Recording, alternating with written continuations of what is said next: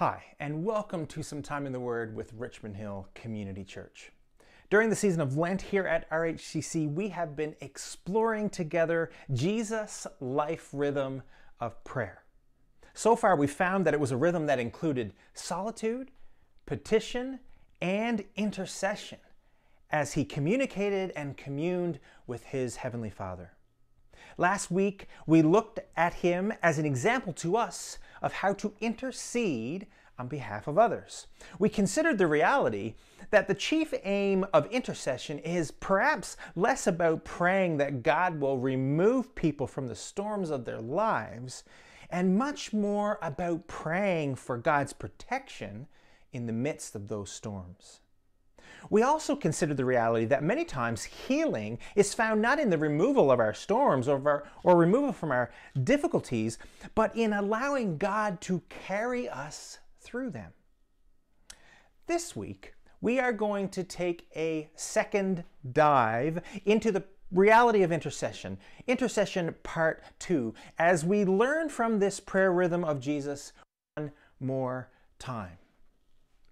Now, when I was a child, I remember that my mother had to repeat herself over and over and over again. Maybe you can relate. Tidy up your room. Brush your teeth before bed. Don't forget to tie your shoes. Laundry in the hamper, please. Put a coat on or you'll be frozen. Don't forget to do your homework. Oh, okay, I get it. It's just me, right? Yeah, for sure. Now look, whether my mother realized it or not, she was helping my brain develop. And sometimes I wish I knew this when I began to repeat the same things to my children. Perhaps I wouldn't have been so frustrated, and perhaps I would have had more grace when, like me, it didn't really seem like they were getting it. It's a process that takes time. It's true.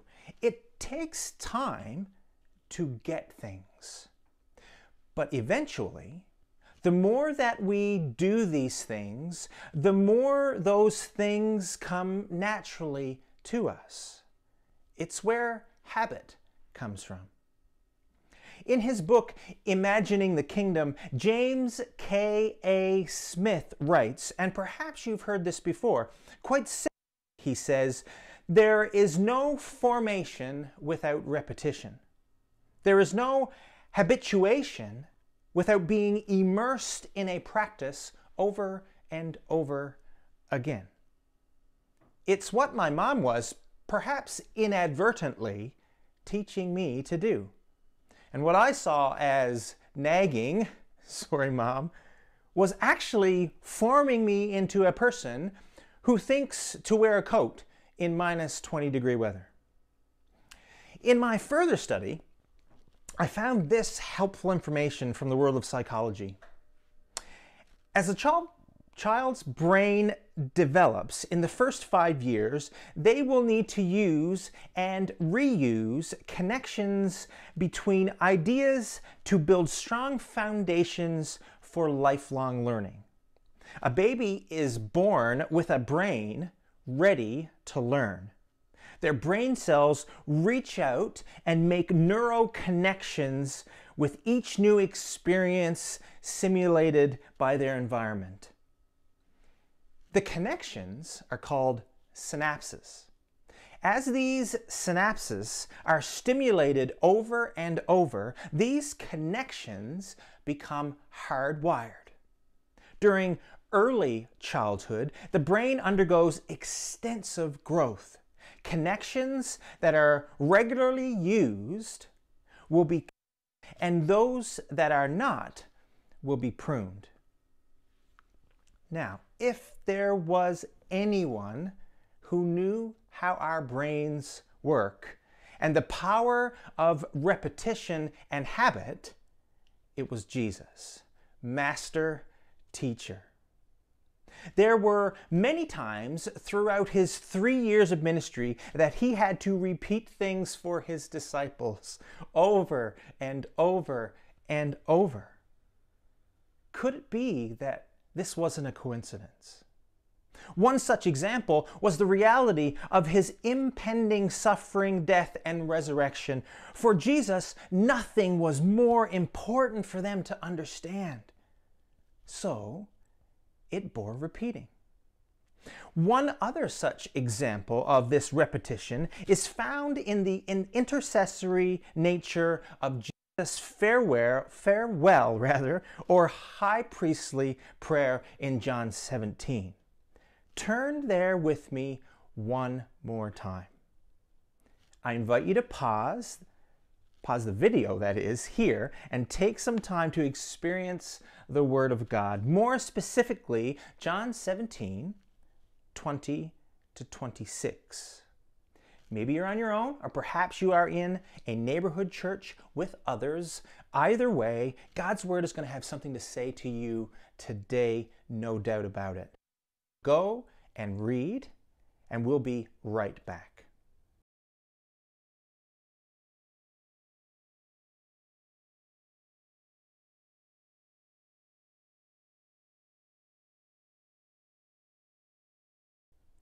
All right, we're back.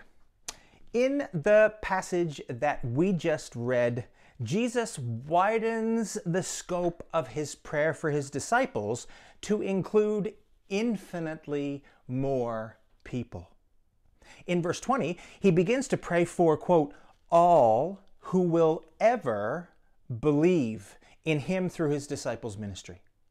This includes every single person who has come to be a follower of Jesus from the early days of the church right up until now, and that includes present-day followers. That is you and me. How's that for a wide scope? Pretty amazing, right? And in the following few verses, we see that Jesus is very specific in what he prays, and we see there is repetition in the text. In this repetition, you can almost feel the importance and impact of the words that he spoke. Now, it's helpful to understand why this repetition is present.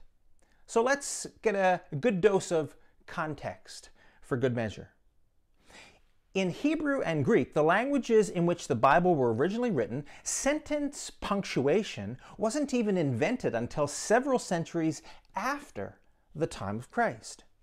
Because of this, the oldest copies of both the Greek New Testament and the Hebrew Old Testament simply weren't written with punctuation. In light of this, one of the ways that the biblical authors, and even for the non-biblical, but were writing in those languages at the time, they would emphasize a point they would repeat it. They also didn't use bold fonts or italic letters to communicate emphasis like we do now. Remember that these were handwritten documents. Bold and italics don't transmit very well into handwriting. Another interesting point is that writing in ancient days was much more condensed because the material was simply expensive.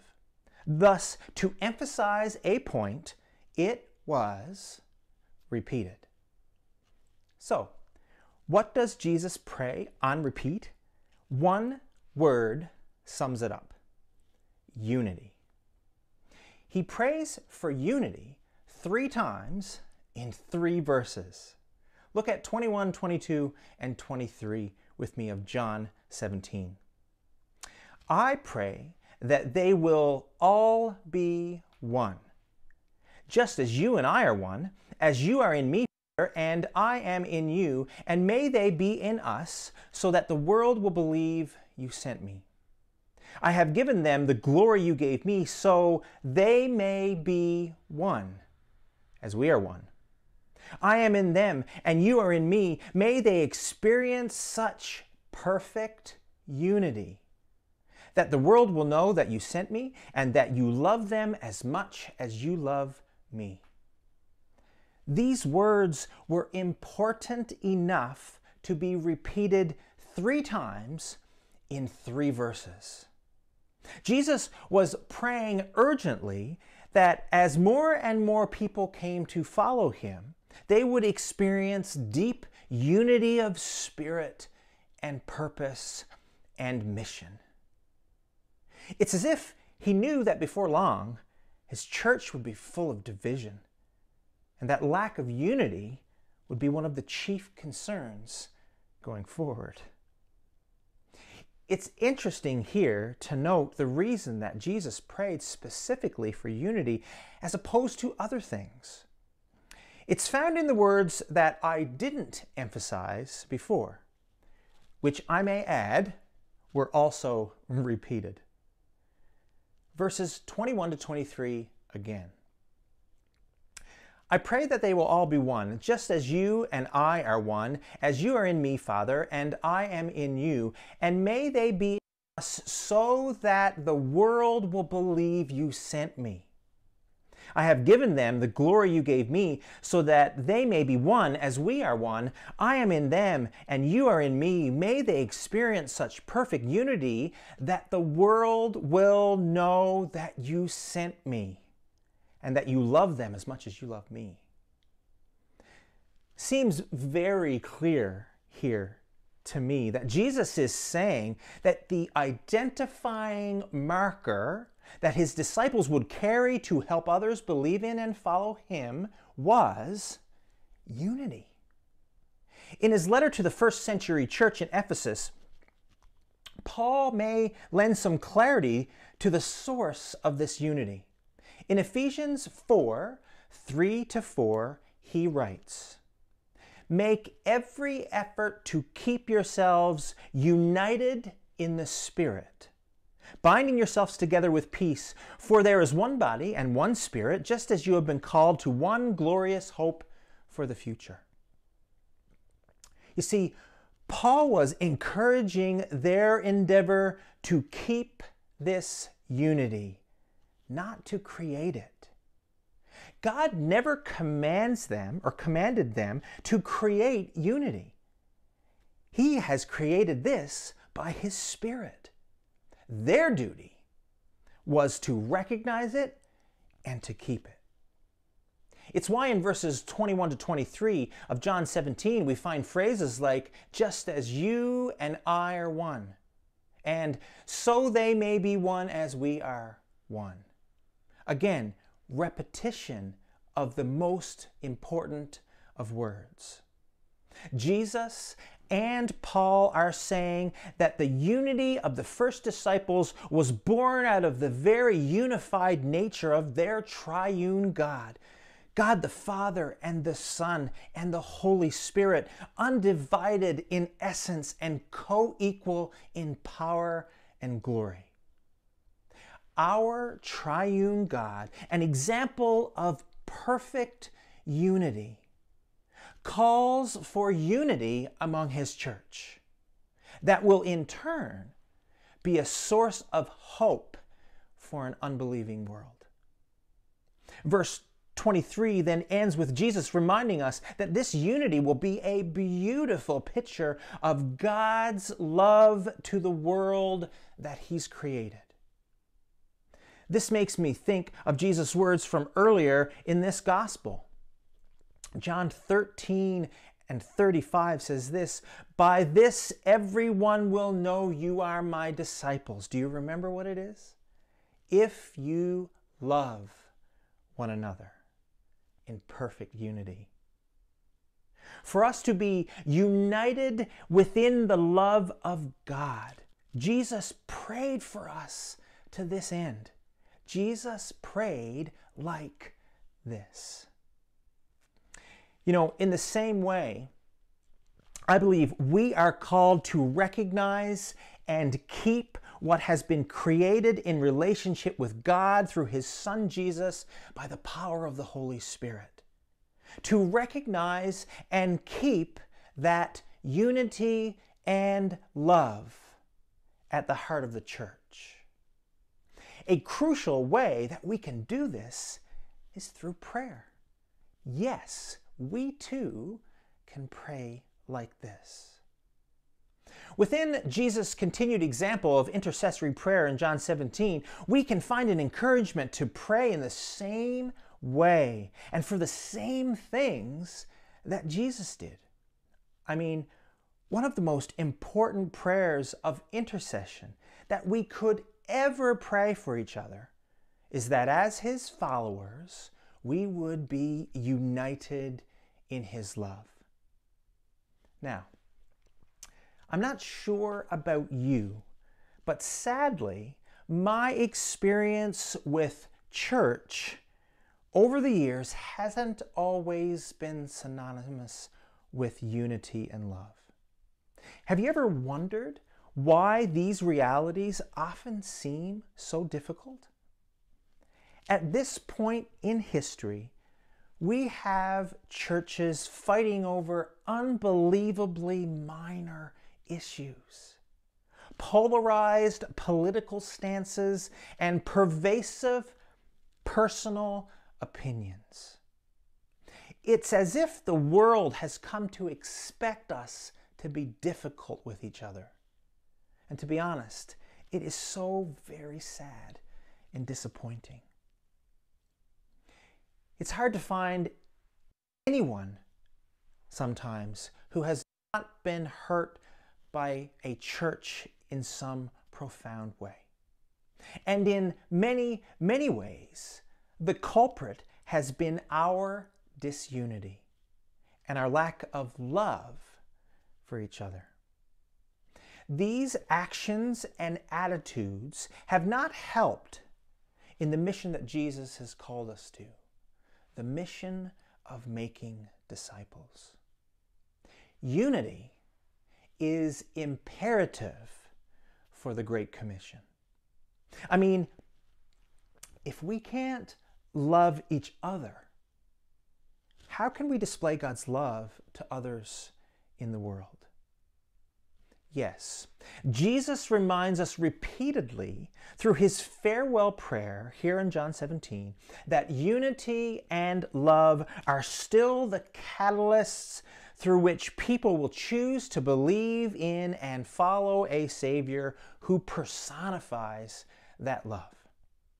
Not door-to-door flyers, not invitations to church services, not bullhorns on street corners, not social media campaigns, not leadership podcasts, not even good preaching from pulpits or serving others in our community. Unity. If people can see that we love each other, this is the primary catalyst of the growth of God's kingdom. So, how does all of this change the way that we approach our everyday living? I mean, what difference does all of this make when we walk out of the door today and go about our everyday lives? Well, I think for me, and maybe for you too, it means a difference in the way that we approach praying for other members of Christ's church, from within our own community into our wider denomination and beyond.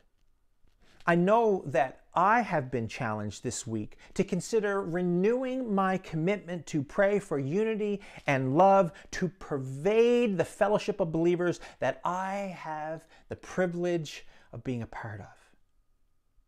Because it's when followers of Jesus are united in love that others in our world will truly see, hear, and experience the gospel through us. And that's because unity is rooted in the gospel itself. Fact is, when we create a picture of the unified nature of God and our union with Him by living in a unified way, we are incarnating or making visible our invisible union with Christ. This is the core purpose of why the church exists. The church is the visible picture of God's glory on the earth. But if we are not living in unity with each other, we are not creating a faithful picture of who He is. So, what if one of the best ways that we could intercede for others is to simply pray for a spirit of unity and love? And I believe that it's possible. And that as a result, God's kingdom will continue to break into our world. And along with it, His redeeming power in the lives of the people around us. Okay. So it's nuts and bolts time. What is an action, you say, that I can take this week along the lines of the learning that we've experienced? What practice can I engage in, you ask? Well, I have an answer for you. Here is a suggestion. Again, 4 steps of practice that you can do with your hands, with your mind, with your body. Number 1, take some time to think either of your relationship with a person in or an area of your church fellowship where you have felt disunity or a lack of love. In a notebook or on a piece of paper, I want you to write down the name of this person or situation and write down a little bit about how it has made you feel. What emotions has that brought to the surface? Number 3, pray a prayer of unity over this relationship or situation. Either make up your own or you can use the one that will be provided in the resource. And number 4, take some time to read Psalm 133 and reflect upon what it has to say to you about the reality of Christian unity. And like I said, or I mentioned, a resource will be available to you later today in your inbox of your email. Feel free to check it out. Perhaps it just may be a help to you. So, as we wrap up our time in the Word together today, may you realize that Jesus is always interceding for you to the Father, and that He has modeled through His life how you can do the same for others. May you remember that He called us to be united by His love in community. May you recall that this unity and love are the catalysts through which the world around us will come to believe in and follow Jesus. May you acknowledge that these realities are rooted in the gospel, and that we are created to display the glory of God here on earth. And may you remember that all of this is possible in relationship with our Almighty Creator who works in and through us to build His kingdom here on earth. Let's pray together. Father God, we thank you today for the gift of your word. We thank you for the gift of your example in intercessory prayer today. And God, we realize that it has been revealed in the pages of your word that the way in which you spoke prayers of intercession were prayers for unity and love to saturate your church. That God, we would be one as you and your Son were one. That God, we would realize that this unity is a catalyst for others to see you in us and believe. So God, we are your humble servants today. Father, help us to put aside our differences, to celebrate our unity in you, and to celebrate our love for each other, which is a love that comes in relationship with you together. God, we thank you for this space where we can relate to each other, where we can encourage each other and pray for each other. So God, as we take some time in these few moments following to break down your word, to dig in a little deeper, to experience it at a different level. We pray that your Spirit would lead us into truth and into relationship in a deeper way with each other. We ask all of these things in Jesus' name. Amen.